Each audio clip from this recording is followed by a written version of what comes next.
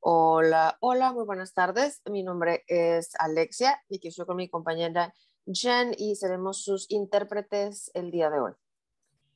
Hello, hello. My name is Alexia and I'm here with my companion Jen and we will be your interpreters today. Estamos aquí para interpretar entre el español y el inglés trabajando con un marco que se llama justicia del lenguaje. We are here to interpret between Spanish and English, working within a framework called language justice. La justicia del lenguaje es el derecho que todas las personas tenemos de comunicarnos, entender y ser entendidas en nuestros idiomas y en los que nos sintamos más cómodos. Language justice is based on the idea that we all have the right to speak, to communicate in our languages, and to use the languages in which we feel most comfortable. También incluye el respeto a los derechos lingüísticos de todas las personas. It also includes the language rights of all people. Entonces queremos empezar reconociendo todos los idiomas presentes aquí. So we want to start by recognizing all of the languages present here. Y en particular los idiomas de los pueblos indígenas de las diferentes tierras en las que nos encontramos. Por ejemplo, Jen, Eleana y yo estamos en Los Ángeles, lo cual es territorio Tongva no cedido. And in particular, we want to honor the languages and the lands of the indigenous peoples whose lands we are on from wherever we're calling in from today. For example, Jen, Eleana, and I are on unceded Tongva land. Entonces, para facilitar la conversación hoy, vamos a estar usando la función de interpretación de Zoom que ya ha sido activada. So in order to facilitate communication in today's conversation, we'll be using the Zoom interpreting function, which has already been activated. Entonces, si usted se está conectando a través de una computadora, va a haber un icono en forma de mundo que está en la parte inferior de la pantalla, en su menú de Zoom, y ahí puede seleccionar su idioma, ya sea el español o el inglés. So if you're connecting via a computer, you should see a little globe icon at the bottom of your screen. And if you click there, you'll be able to see a menu, which allows you to choose your language, either Spanish or English. Si usted se está conectando por su tableta o teléfono, pulse donde dice más y después verá un menú que incluye la opción de interpretación de idiomas y luego selecciona su canal de idioma preferido. If you're using a phone or a tablet, you need to click more and then you'll see an option of language interpretation. You click on that and then you'll be able to choose your language. Si usted no puede ver el mundo o la opción de interpretación de idiomas en este momento, les recomendamos actualizar su Zoom y para cualquier duda, por favor, pónganse en contacto con Juan por medio del chat. If for any reason you can't see the globe or the interpreting option, the first thing to do is to update your Zoom app. And the second thing to do is to contact Juan on the chat. And please don't hesitate to do that. Ok, entonces eso es todo. Muchísimas gracias a Lace por hacer posible que estemos aquí. Nos da muchísimo gusto poder apoyar este espacio multilingüe, así como el proyecto de Intergalactix, ya que sentimos una fuerte solidaridad con el trabajo que todas las personas aquí presentes hacen. So that's everything for the moment. Thank you so much to Lace for making it possible for us to be here. We're really happy to be here because we feel very deep solidarity with the work that you are doing and particularly with Intergalactix. Thank you very much. Hola, bienvenidos a todos. Soy Daniela Lieja Quintanar. Hi, welcome to everyone. I'm Daniela Lieja. I am one of the curators at LACE, Los Angeles Contemporary Exhibitions. And today we're very happy to be connected with Adán Vallecillo and Armando Perla. It's an honor to have them here, to have you all here. And first I want to say that we are here in Los Angeles. We are on Tongva land, as my interpreting compañeros said, and we honor the effort and the long and significant work of resistance that the Tongva people have been doing for many years. and will continue to do, has been doing, is doing now, and will continue to do. The first thing I want to do is speak a little bit about Intergalactix, and then I will present Triángulo Nother, the Adán's project. Intergalactix, Contra el Aislamiento, Against Isolation, is a collective exhibition, but it's also a long-term research project into the diaspora, which concentrates on collectivity in our cosmic condition to resist historical violence through physical and conceptual experimentation. It also works against the severe and brutal immigration policies the United States has promoted for many years. The border has become the greatest political machine for the annihilation of human beings. It's a global system led by the United States, the borders and migratory systems. Anti-colonial struggles for life have manifested historically as a response to these oppressive systems. In this sense, Intergalactix presents a platform for encounter where exchange can happen among artists, poets, researchers, activists, curators, and writers from a wide range of different fields and practices, all of us working against isolation. This isolation in which, right at this very moment, just a few miles away in Los Angeles, there are Central American migrant children still being caged in concentration camps. This isolation also of our memories, the isolation, the system that has separated us from our histories and that has fragmented us and driven us apart. The concept of Intergalactix is inspired by the intergalactic encounter, the Encuentro Intergaláctico, that the Zapatista movement in this, which started in 1996, that they began. They have a forum for the defense of humanity, and again, ellos hicieron un llamado a cualquier forma de vida. To any form of life inside and or outside our galaxy, and we continue in resonance with that call, thinking about the earth, the waters on our planet, and not just thinking about human beings. The gaze of this project is diasporic and takes energy from the entire continent. We are listening in from the center, from Central America, but also we understand Central America together with the south of Mexico as one region of indigenous inheritance in constant struggle for sovereignty. The north and south of the continent, we think about this research project using that center as our point of departure. Today, we're meeting with Adán, who is a very, very important guest for us. He's been very central to our research and the Intergalactix team. In El Salvador, we had an incredible opportunity to meet each other. And from there, we started a working relationship, but also a relationship of care and affection. And that's part of Intergalactix also, which is to create networks, solidarity networks, and relationships based on trust and based on care. Intergalactix, which is where how we've been inviting different collaborators to work with us, we're thinking about mapping to create genealogic maps around collaborative practices, and also how our free imaginations around roots will allow us to develop a trajectory of memory toward the possible. It's a constant search for what has been erased and repressed by colonial systems toward the Intergalactix.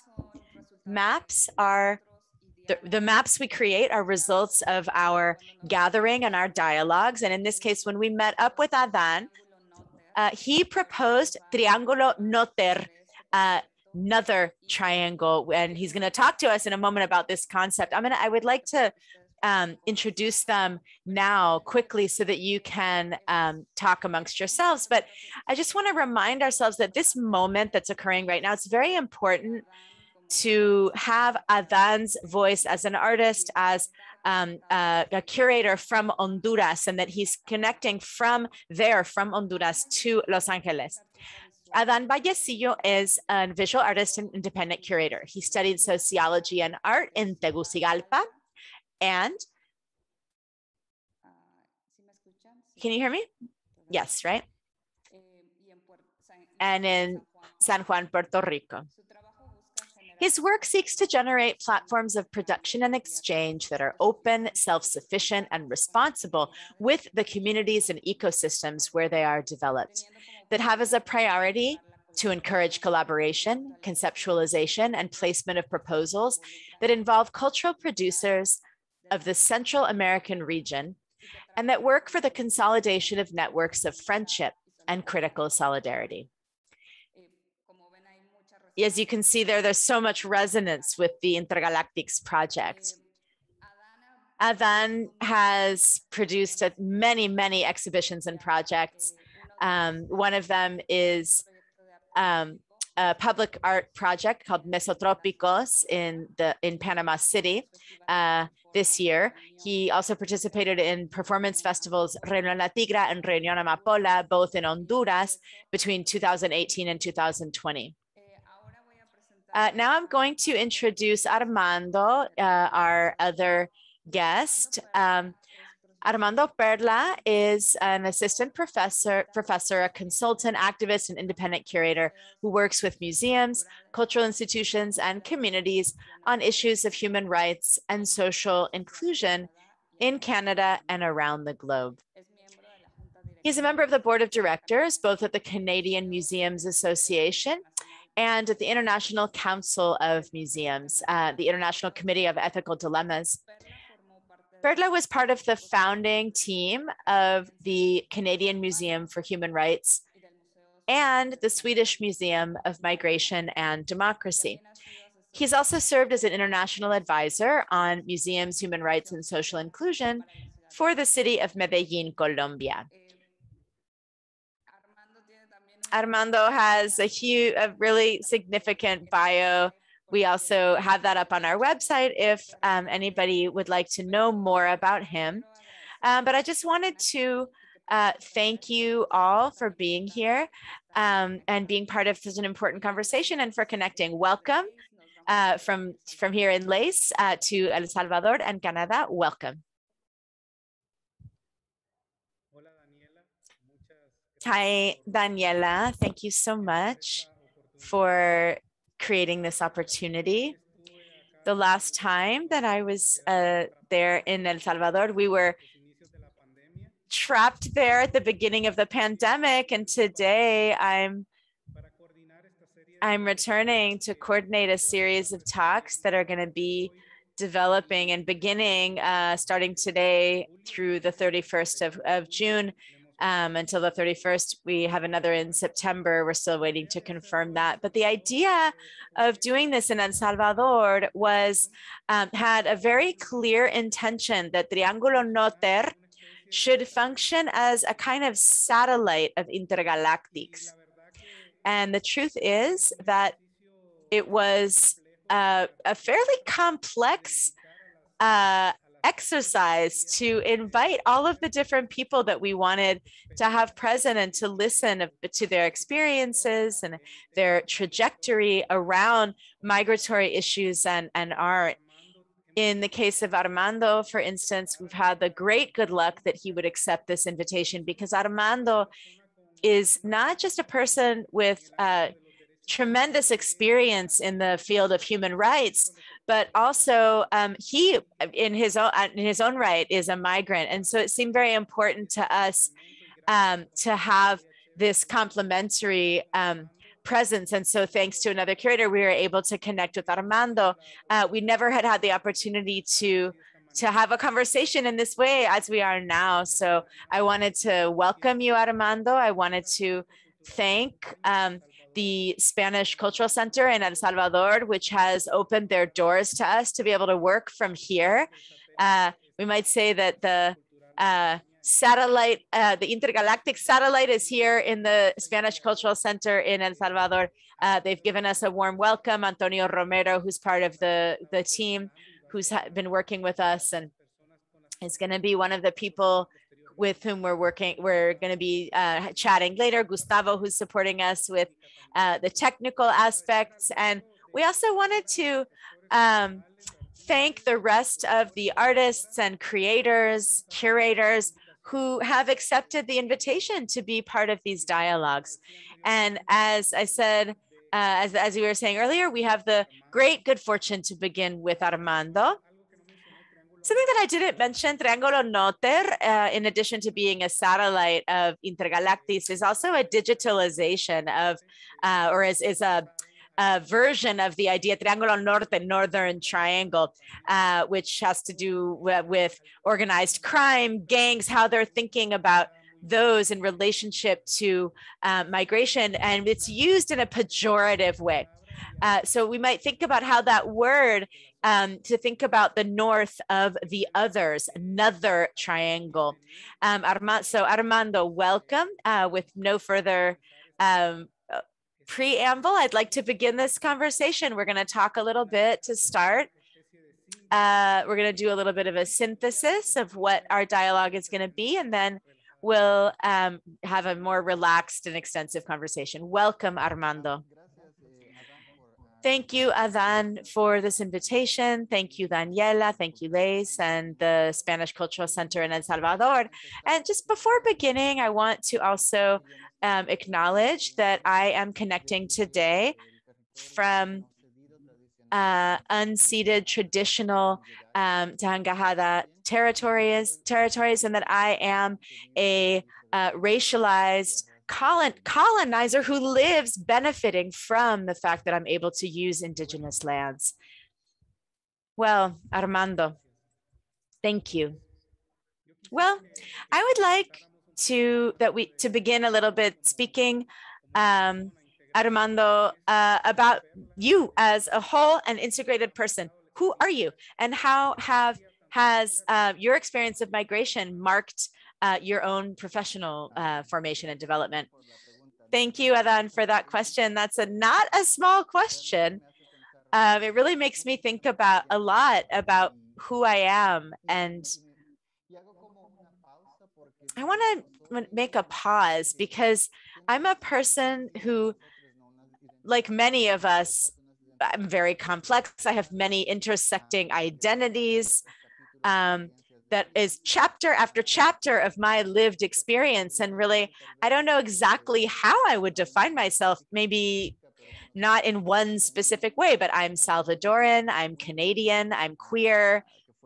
I was a refugee. I am an asylum seeker, or was an asylum seeker. I live with invisible disabilities and chronic illness, thousands of things, right? So the question that you asked me is, how has my migration experience impacted me and impacted my professional trajectory? And I think in many, many ways, it's really shaped who I am as a person, not just professionally, but also on a personal level. But in terms of professional impact, since I arrived as an asylum seeker in Canada, my first job was precisely helping to create or uplift the stories of people who are asylum seekers, so they would be taken into account by the Immigration Council and the Immigration Board of Canada. So in the same, along that same road, as we've said, I was working with migrants through the Central American Center for Human Rights in Washington, with children who've been victims of human trafficking in Central America, also from Guatemala, with migrant workers as well in the Dominican Republic and Haiti. And in all those experiences, all that work to really understand the migrant experience that comes from my own experience, that gives us that kind of critical understanding of subalternity. In many ways, as migrants, we end up in subaltern spaces, or as Spivak might tell us about, Sonia Hardington, what you might call the colonial life, or como glissant talks about colonial life as well. So this capacity, this subaltern vision that we have as migrants, this kind of knowledge that is generated by dominant classes isn't always understood. So this has been what I've used really to be able to anchor my professional practice, which first I was a practitioner of human rights, but then I became a museum professional, and all of this thinking through art and lived experience and professional experience, also working in the system of human rights, working with migrants, I bring all of this to the curatorial work I do in the world of museums. And I think also it gave me an advantage, really, a critical angle, so that I could do my work in a way that would be anchored in that practice. So my work has been to a large extent, not exclusively, but to a large extent has been focused. Well, I've been focused on working with voices that have historically been excluded and giving them priority. And in my curatorial processes or museum processes, I've been giving those voices priority and those lives priority. But as I was saying, this work has also focused on working with other groups of migrants and working with them to do co-creation. So for example, I don't believe in the role of a superstar curator who's going to take a decision of what's going to go in the exhibition. I've always worked from a position of co-creation, of working with community, from a position of solidarity. So I think that all of that also comes from my lived experience, as I was saying, and as you were asking, right? I think that if I hadn't experienced all of those migration experiences and worked with so many people who've had different migration experiences, I don't think I'd be able to be working in the way that I work, because I wouldn't be able either to understand what it is to cross a border, for instance, on foot to bring my sister. I also brought my sister to cross the border. I wouldn't understand what it is to be put into a box and say, okay, we're just victims. We come from such and such region. So all of this kind of knowledge and all of these tools is what have allowed me to see from a different perspective, maybe that's not the perspective, maybe it's not the most common perspective in museum work, and more than anything in national level or large national level museums. So it's important to work from that perspective.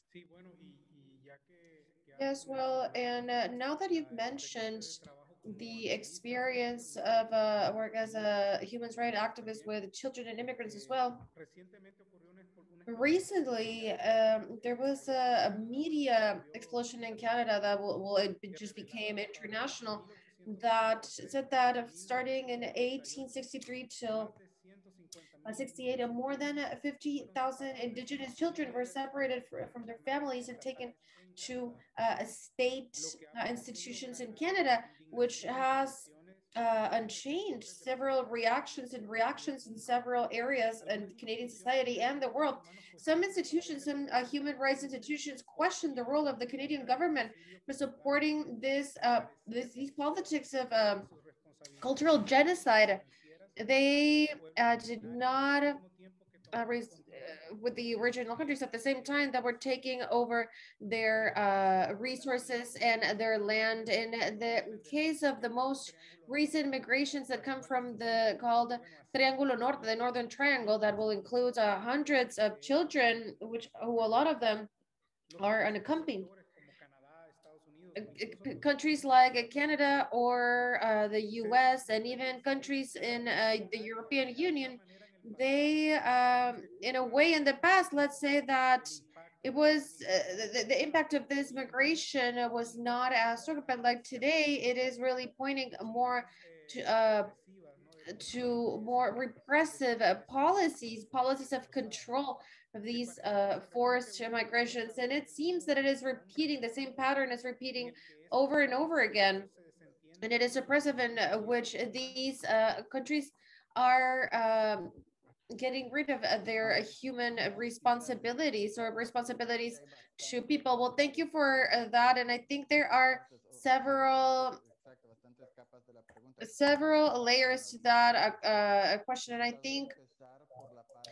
think I'm going to start with Canada, and with the indigenous schools, that it is a genocide that's been committed in Canada. So like I said, this year, there's a lot of media interest in this story, right? In which a lot of the places where the bodies of the children had been placed. So this is something that this is nothing new, unfortunately. And it is something that it is starting to become well known internationally. It is something that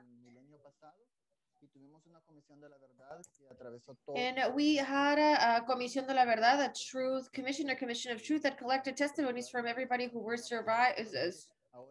And this keeps happening. But what happened is like right now, the system has changed.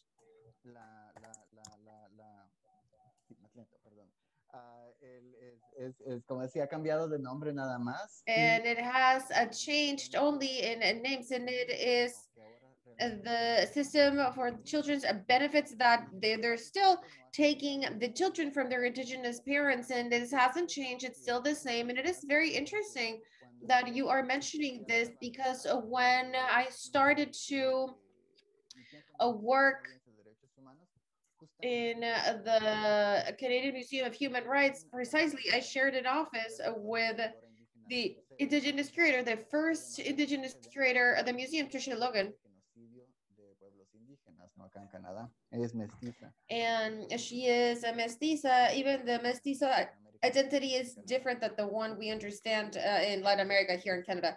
So Tricia, it is specialized precisely in this, and Tricia quit the museum because the museum did not want to admit that a genocide took place in Canada. So she couldn't go back to the communities with whom she was working and just face them, working in a place that was not accepting of that. And this has been, I think Tricia quit in 2013, so some years ago. So this is something that comes from a while back. It is nothing new. Maybe for the international media, it might be recent, but it is something that it is a reflection of the way in which our Canadian government presents itself, right? Because to the public, it is presented as a government that defends human rights, that it is a progressive government, that it is a feminist government, as it is, but within the power structures, right, we can very clearly see that the history is completely, it's very much different. And I think this talks the second part of the question that are about the unaccompanied children. It is something that's very interesting, because Canada is always presented as this paradise for immigrants, right? So Canada is seen as a place where, yes, I mean, people who are not accepted in the US can come here and they will be accepted here. And this we saw, for example, in 2017, 18. And we also saw that right after Trump's election in the US, that we started to see a significant increase of asylum seekers getting to the borders, coming from the US, a lot of them being from Central America. And they came here because during Trump's administration, Justin Trudeau, our president, tweeted saying that the refugees would be welcome here in Canada. So there was this commotion, and again, the image that Canada portrays on the world, I mean, it creates this influx, right, of asylum seekers getting to the border, but the government is not providing with the resources to all of the settlement agencies that are the ones who are in charge of dealing with all the people coming here. So in that moment, I was part of an exhibition, a film about the work of these settlement agencies, and they were so angry with the prime minister because, yes, people are coming, and we don't have resources, and the government is not giving us extra resources, so we are able to respond to the needs of these people that are arriving here, a lot of them children, like you were saying. So this image that Canada is projecting onto the world, but I mean, my mom would say that, you know, I'll talk, no action. And I'm trying to be very respectful for the time that we have. And then maybe we can continue the conversation later. Yes. And I mean, not even mentioning the role of Canada, no, the extractivism that takes place in Canada through their mining industries and companies. A lot of those children and immigrants and adults are displaced from those communities because of the impact, the environmental impact that is generated because of those companies, that a lot of them come from Canadian capital. So there's a lot of myths around Canada that we should start to question. Well, Armando, thank you. So I just wanted for you to talk about your experience as an activist and advocate for human rights, but also we should, this goes together to your practice as a curator. So we would like to know your opinion, because if we see the curatorial practice as a power exercise over bodies, and how is those power relationships manifested when they are referencing immigrants? There is a common denominator that has been identified in those exposing in all the countries that receive the immigrants. In your case, you have lived in several countries such as the US and Canada or Sweden. What could you say about that? Yes, well, I think that is a very important question and very interesting, because precisely there's a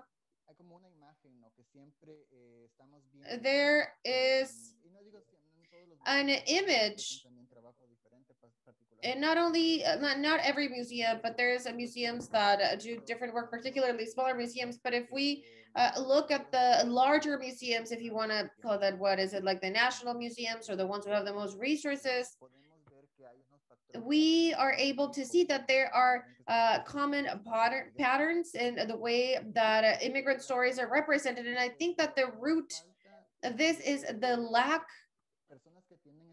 of people who has this lived experience as immigrants in the positions where the decisions can be taken in museums. So for example, if we're talking about the case of the US and Canada in particular, in 2014, the Andrew Mellon Foundation did a study about diversity in the leadership positions in the US museums, and I think some Mexican museums and some Canadian museums. So 84% of the leadership positions were occupied by white people. In 2018, they followed up, and the numbers did not change much.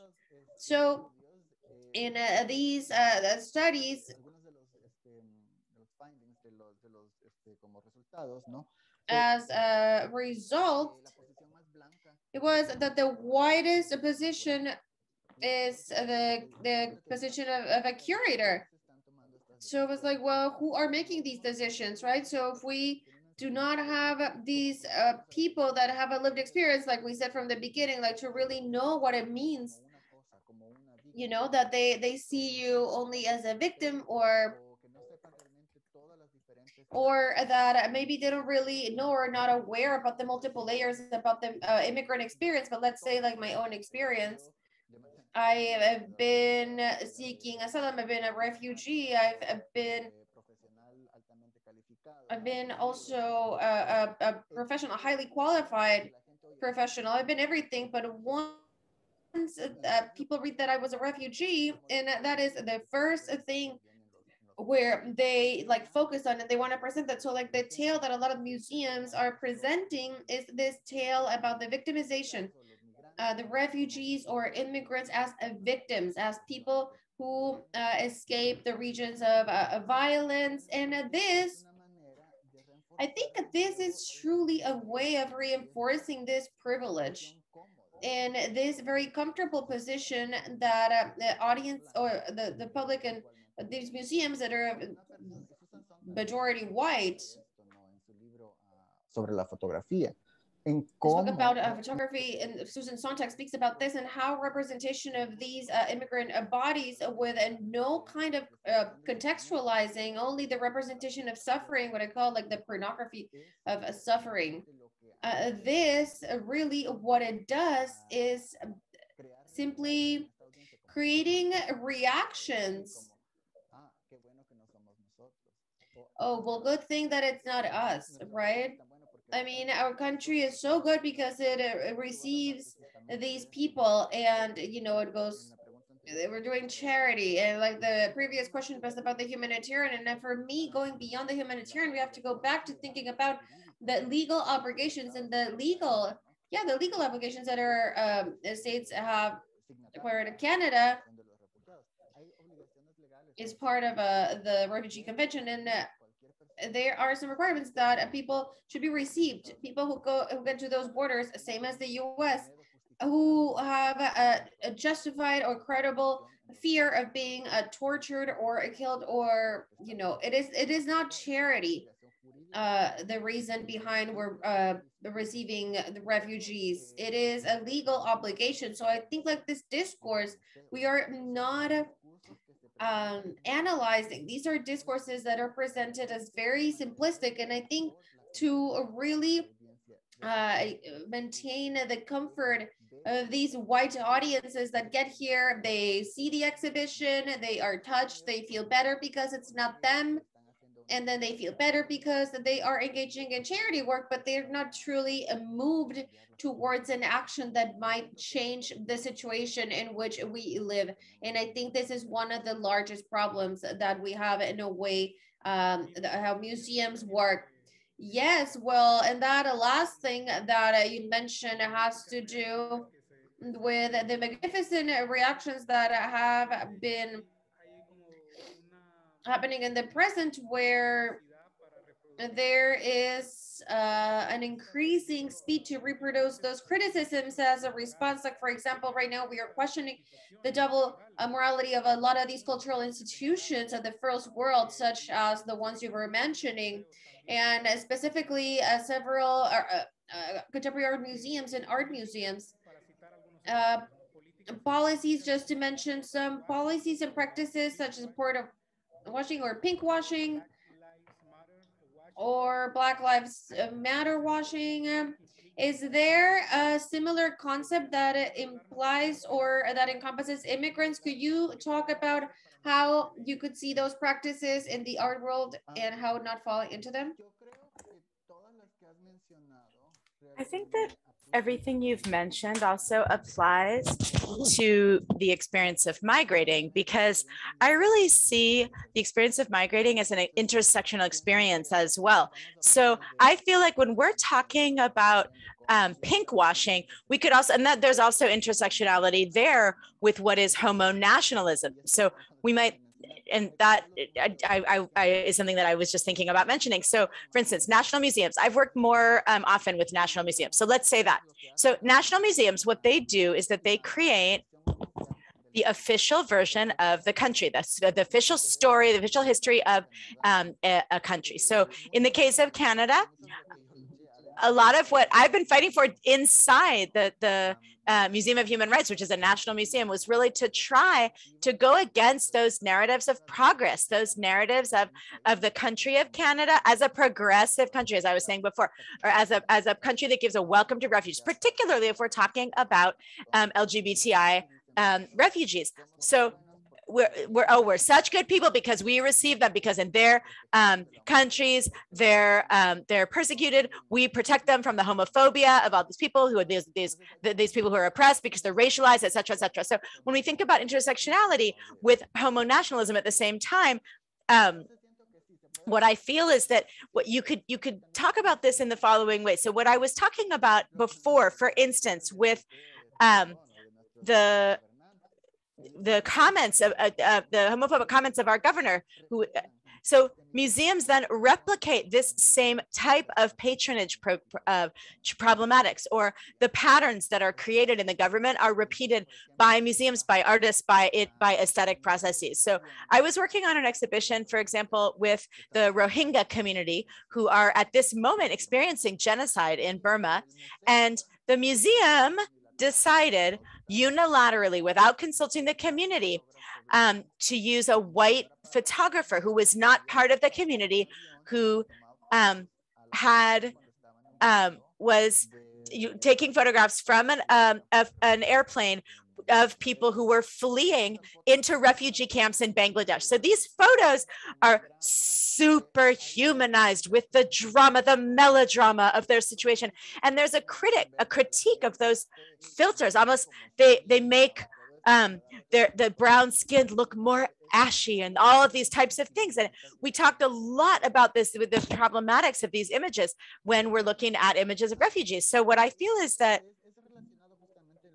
this has to do specifically with what we were just talking about. So in these museums, when they continue to perpetuate this kind of narrative in our countries as countries of progress, of countries that are an ideal, that we want to reach that ideal, without really using the critical gaze around how forced migration or refugees or any kind of migrant might experience things when we get to these countries. So for instance, we never see, I shouldn't say never, because I know not to generalize in that way. We also have to think about self-critique in that way. And there are opportunities in music, but it's very rare to see exhibitions, for instance, where we can see the lack of support for the trans community who comes to these countries, and who many of them end up committing suicide because there aren't social networks, there aren't networks of support on the part of the government, which has the responsibility to protect people's human rights. Institutions and organizations and groups of volunteers, citizens, they're private groups that are supporting people. They don't need to be responsible for providing these services. The government should do that. So if we don't think critically, for instance, in our exhibitions, we're also not going to see, for instance, from other positions when, for example, when there was a huge surge after the election of Trump of larger numbers of people coming to the borders, we could see also the need to undo the myths of who is a refugee, who is an asylum seeker, what are the different types of rights that people have when they get here. This was a response, and the media was constantly repeating this story that migrants who arrived to the border were breaking the law. They were breaking the law to cross the border, which is not true. It's right. The term is illegal immigrant, right? That term illegal that's used. So we don't see this in mainstream museums. We don't see them taking we see like a more refined or sophisticated version of this. We don't see a critical view, but they generate a sense of pity, but they don't really generate a critique of the systems that we live in and a critique of the ways that those systems have contributed to making that type of situation worse. Yes, thank you, Armando. I think you've brought us a deep and extensive reflection on these points around of conversation. And I would like to, this conversation is not going to end here. I'd like to open the space so that the audience can also ask some questions or share their comments. So maybe we can open the chat, please, to receive comments. Daniela, I don't know if you wanted to comment anything.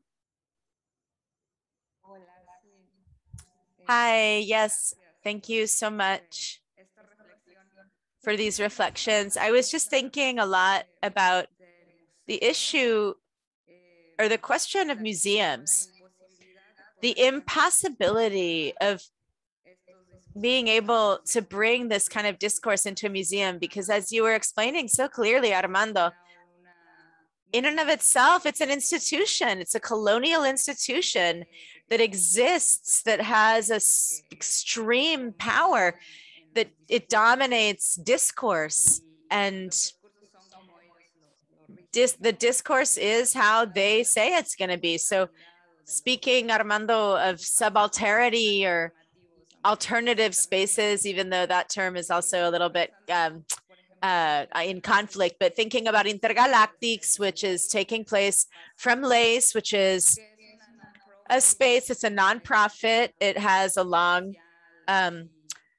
social legacy. And even so, it's difficult because we're in a system, a granting system. We rely on grants. We have to respond to certain discourses. So when Trump was in power,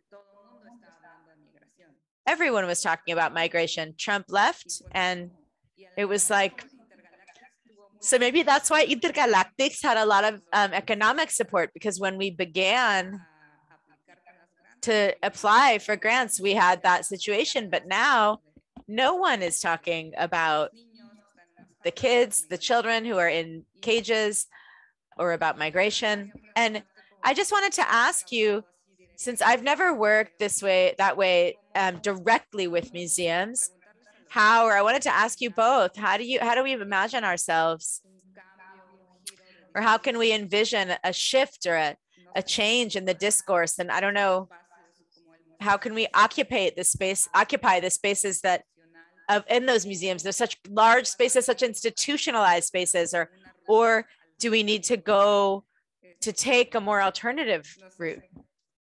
I don't know. Maybe it's too big of a question, but thinking specifically about, do we abandon museums or these networks of artists? How might we, right? How might we create change? Because I think it's time. It's time to demand, or either to demand our own space, or I don't know, make our spaces more, I don't know, blow them up. I don't know, maybe I'm being too radical right now. No, not at all. I totally agree. We have to follow both paths, I think. I feel that, for instance, as like you're saying, the museums right now, it's very fashionable to talk about decolonize the museum, decolonize this, decolonize everything, right? We're not going to decolonize the museum because, as you said very rightly, the museum is a colonial institution.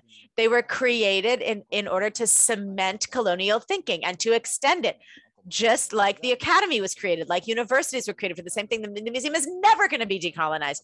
So what we need to do, to cite some of the thinkers from New Zealand, we need to make museums less toxic, less harmful to people like ourselves.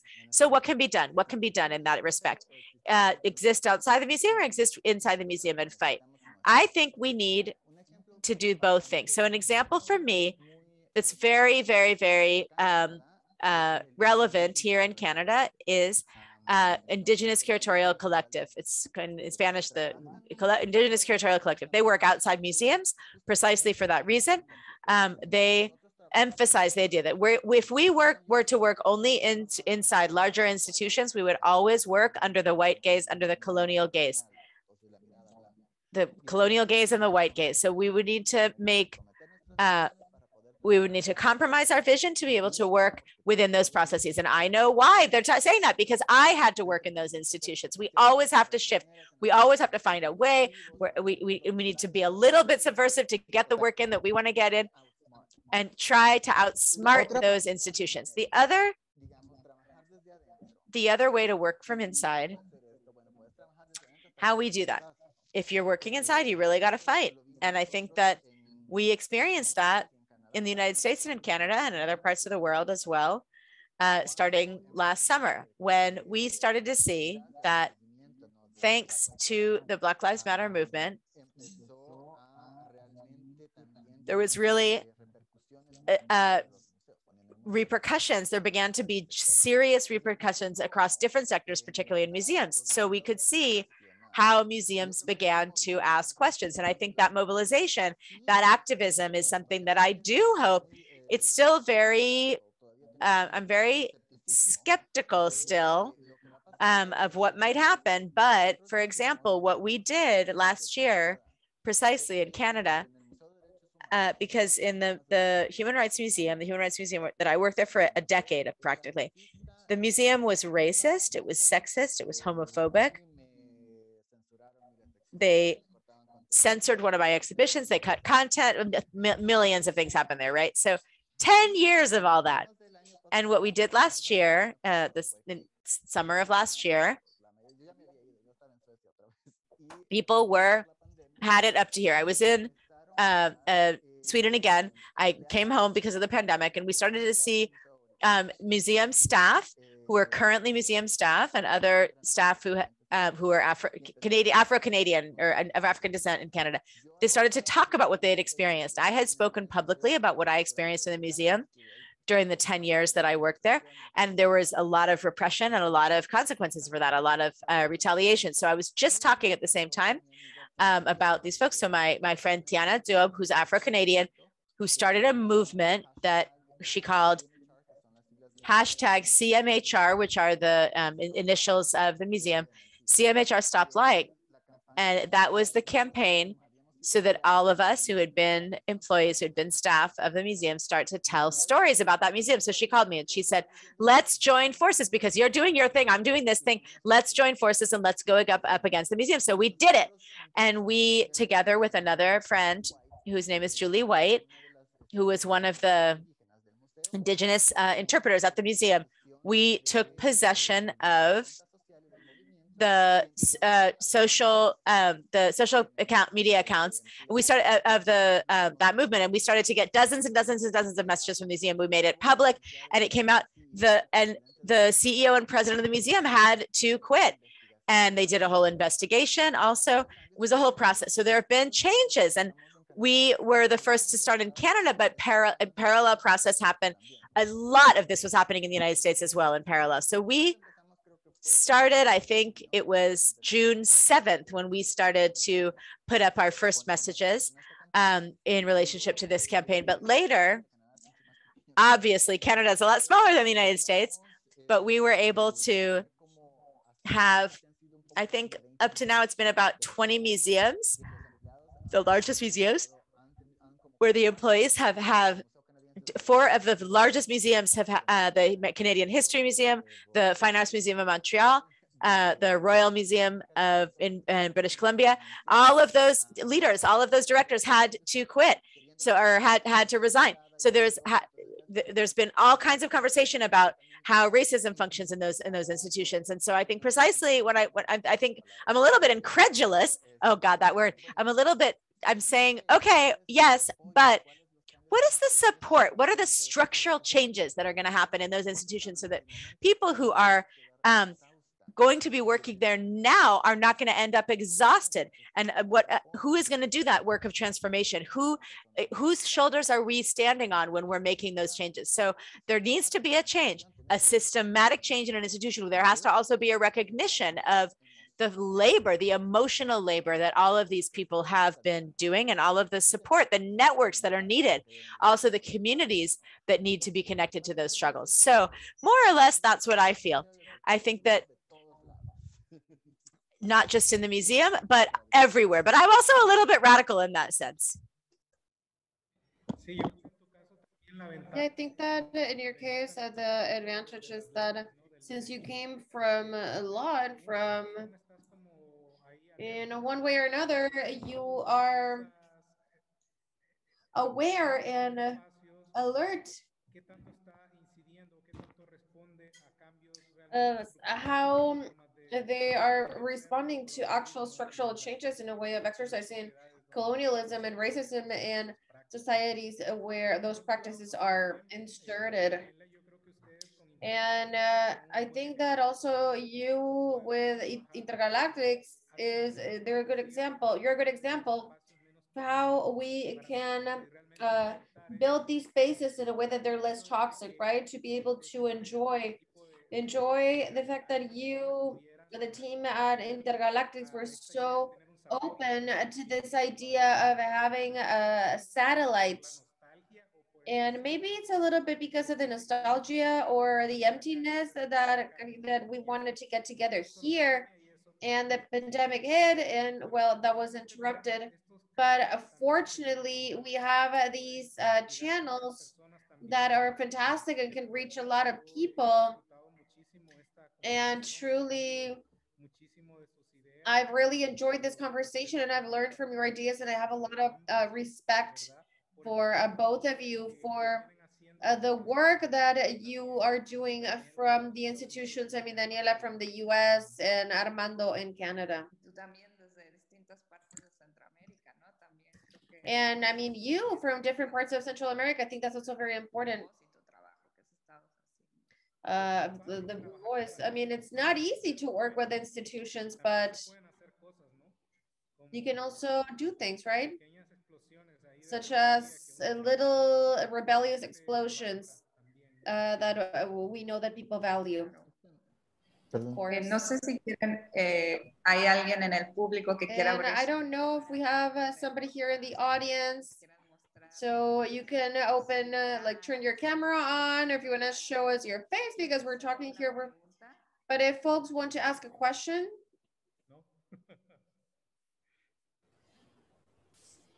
Maurice. Maybe. Perdón. Ah, hay alguien más.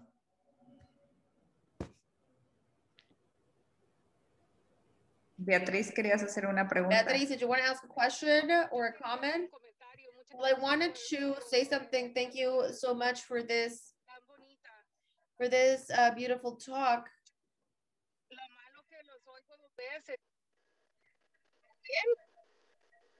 A lo mejor si nos muteamos todos, si pueden poner. Se corta un poco. Maybe if we could all mute, you're a little choppy.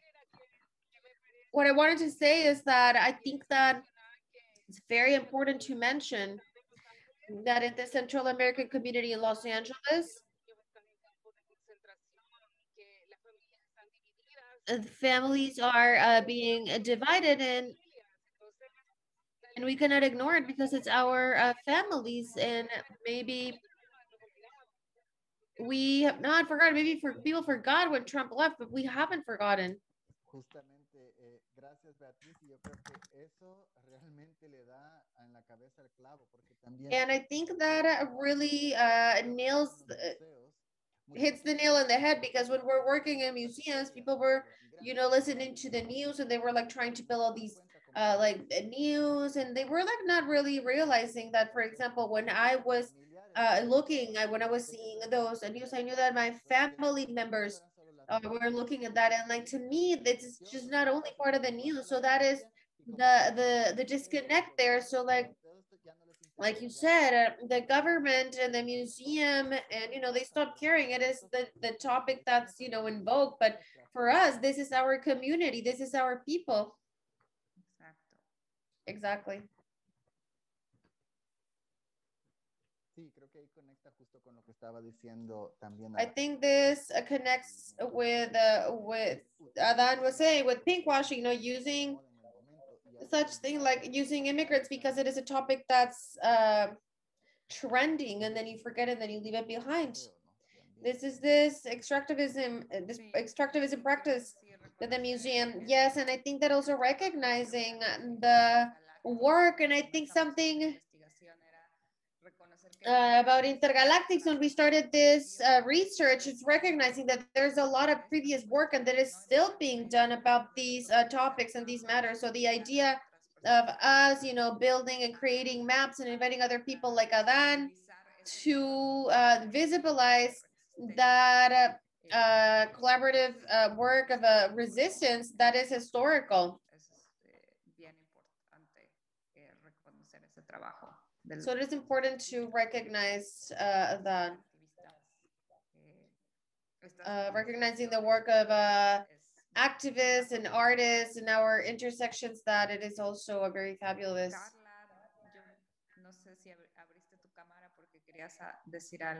Carla, I don't know if you opened your camera because you wanted to say something. Carla Íñiga. Beatriz y Carla son artistas que están exhibiendo, ¿no? Beatriz and Carla are artists that are exhibiting at Intergalactix. Huh? Beatriz, yes, but not me. My sister is part of it. But it is this labor that is something that we've been working together, but it is a piece that she conceptualized. So I'm like a mediator there. But thank you so much, because a lot of the times where I am writing a thesis about the border, but because I am from Tijuana and we have lived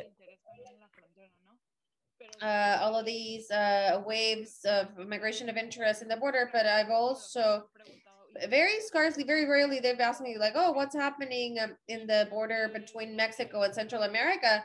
And I always tell them, well, from what I've heard, it is way worse. The border of Mexico is way worse, and passing through Mexico, it is the most dangerous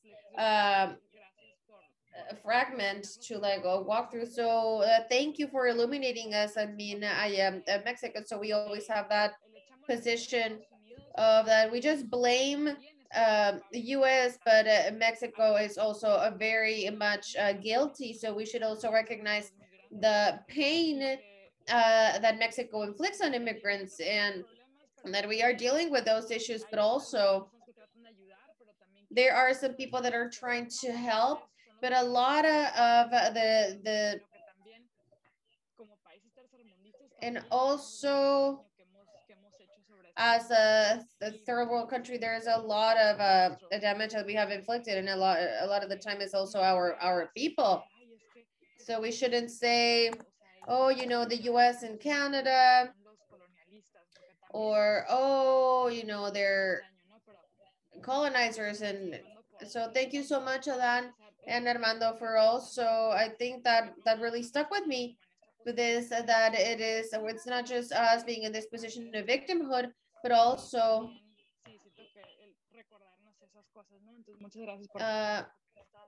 reminding us. So thank you so much for the work that you have been doing, and thank you so much, Daniela, for having them here and to think about that situation a little bit more deeply.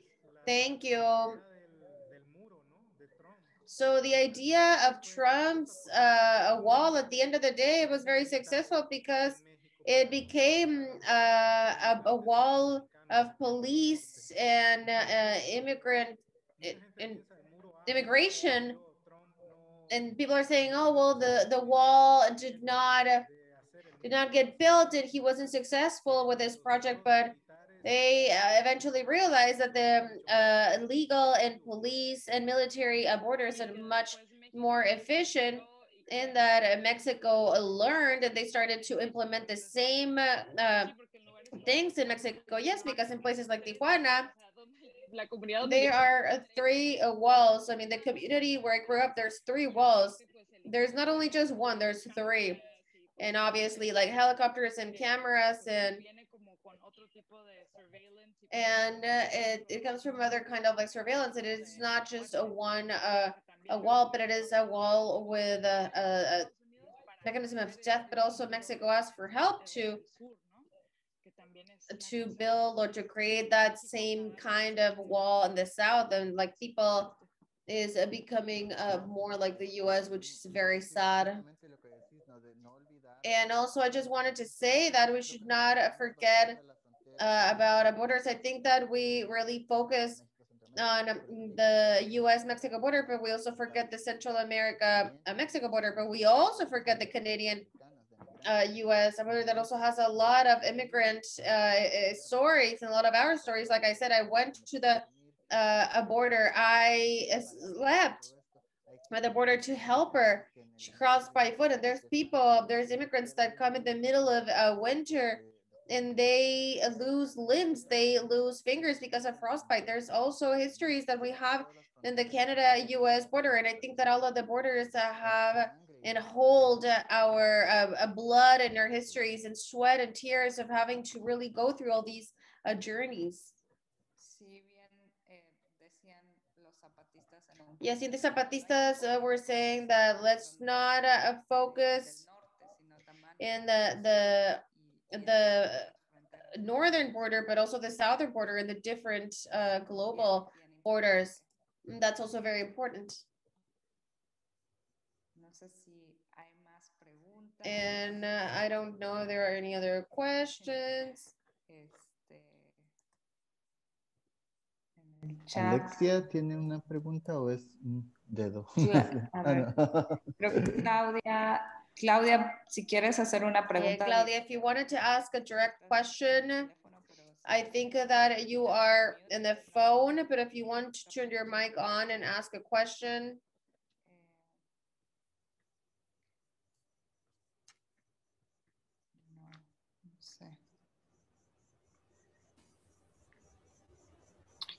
Hola, ¿me oyen? Hello, can you hear me? Yes. Hi, Claudia. So again, we're working, but I just wanted to congratulate you all for this conversation and a little bit of what we were talking about exhibitions in alternative spaces. It's something that we've been meaning to do in Intergalactix, is that, but also projects can be thought as unfinished or not finished, and I think that it is another option of opening up not only an exhibition that has an ending, but that keeps mutating, that changes, that evolves, and that travels different spaces, right? And I think that is something else that we can bring. Intergalactix has been very punctual in that idea of not putting an ending on something, right? To having something in perpetual metamorphosis or change. That is something that I was thinking about when you were talking. And will also, how is that we can stop dividing ourselves from South America, or how to keep extending the territory and the borders that sometimes it is just, it's hard, Argentina, Chile, all these places that have their own immigrant problematics or problematics related to immigration. I don't know from your practice or how is that you've been able to do that. Thank you, Claudia. I think that your intervention and your questions are very important. I agree that the exhibition should not have an ending. It is an opportunity to establish relationships and also relationships with the community. And I mentioned it. I don't want to just, get there and then like steal stories, build an exhibition, and then you disappear. And so at least I have relationships with communities that, go back to 11 years, 7, 8 years. Even right now, speaking to my communities, I'm going to go to Mexico this next week. So it's just that to continue those relationships with related to what you were talking about in South America. So I also have the privilege of being able to work in South America quite a lot, in one of the countries that does an incredible work in relationship to the museums, and the community work is Colombia. And Colombia also has an immigration situation with Venezuela because our neighbors that also, in Colombia, Naloca, which is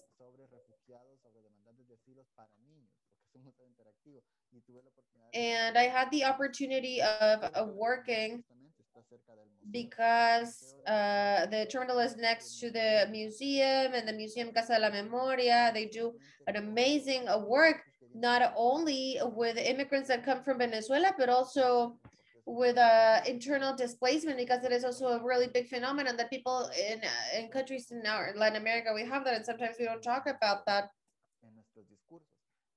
And we don't.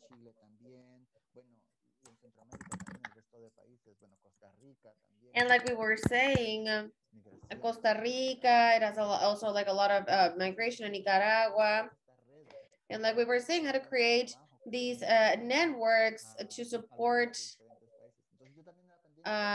doing. So I've also been trying to do that, and I've done a lot of virtual events, bringing museum professionals from every part of Latin America, so we can talk about precisely about these topics, right? And with the pandemic, maybe it's been, and so some things it has done positive things in getting together in communication, right? Yes, thank you. Oh, you're on mute. Can you hear me now? Yes. Thank you so much, Armando. I don't know if anyone else has a question, a comment. If not, I think we're good, Daniela, with time. Yes. I don't know if Juan, if there's any question on Facebook that anybody might have put on the Facebook chat if you want to pass that to me, if there is anything. Seems like no, but we're doing good for time. I don't know if you want to give any last concluding remarks, or I don't know. There are no comments on Facebook Live. Okay. Well, I just want to, sorry, I want to speak. I just want to say, in relationship to what Claudia Petelina is also an important part of Intergalactix, and it's not just me. There's a lot of people working here, Jocelyn. But I did want to say that something important about the research for Intergalactix was to recognize that from here, from Los Angeles, there's an invisibilization that Central American diasporic artists are recognized, because this is a city with a very strong tendency, a very strong Latinx community that is represented primarily by Mexicans. And from here, I've been living here for 7 years, but my entire life, I've lived in Mexico, and Central America is like very blurry. You might study Latin America. We might talk about the unity of Latin America, but I mean, I went to a university to study history and cultural studies, and right, but Central America is something just erased there. So I think that I always say I came to discover Central America in Los Angeles through the community here, the artist community, who's taught me a tremendous amount and have given me an opportunity now with this project to be able to go there as well. But it's also something really important, I think, that Latin America and these concepts also sometimes, they might help us in certain respects and certain ideas. There is that erasure. So I think it's important to listen from that center. I think it's really important. Yeah. Yeah, we also hope that folks will accompany us at the further chat conversations. We're going to have Antonio Romero tomorrow. We're going to talk about how migration is present in Salvadoran artistic production and in symbolic production. We're talking a little bit beyond here.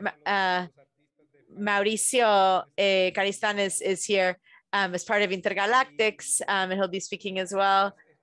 And he's here in the space with me quietly, but I'm hoping that you all will join us in the other conversations on LACE's webpage. We have the whole program, also the Spanish Cultural Center in San Salvador.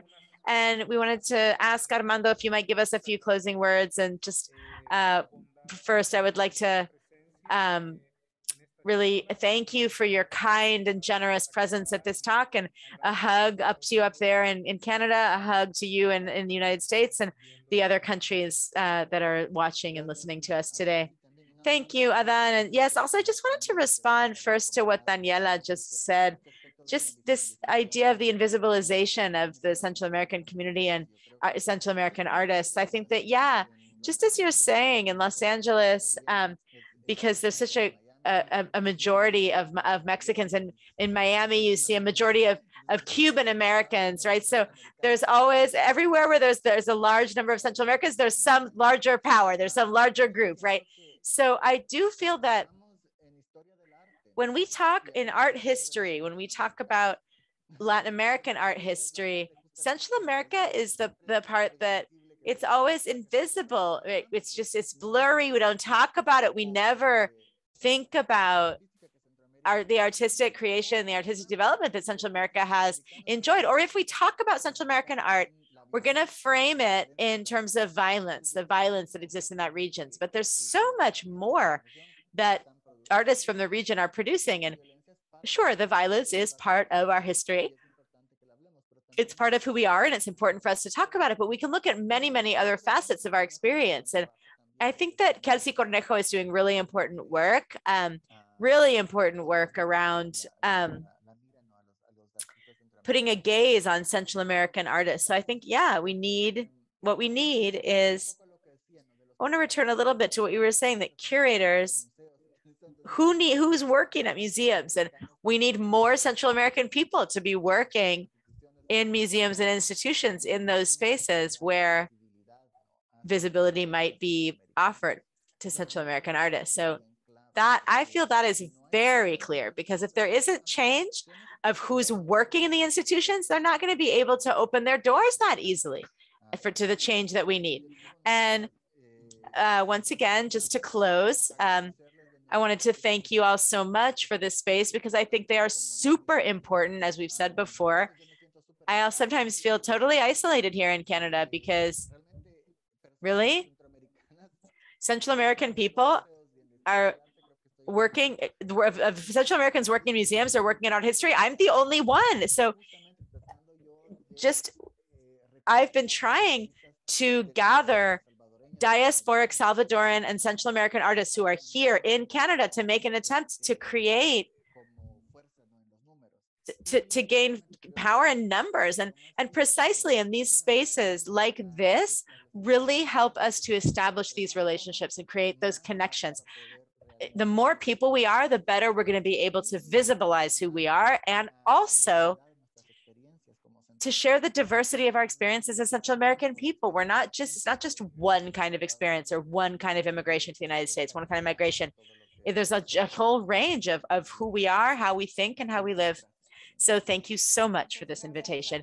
Thank you so much, Armando, Adán, and please continue to get connected to the other talks in Nother Triangle, and we're also going to connect with the fire theory as well. Thank you. Thank you to everyone. Have a great afternoon.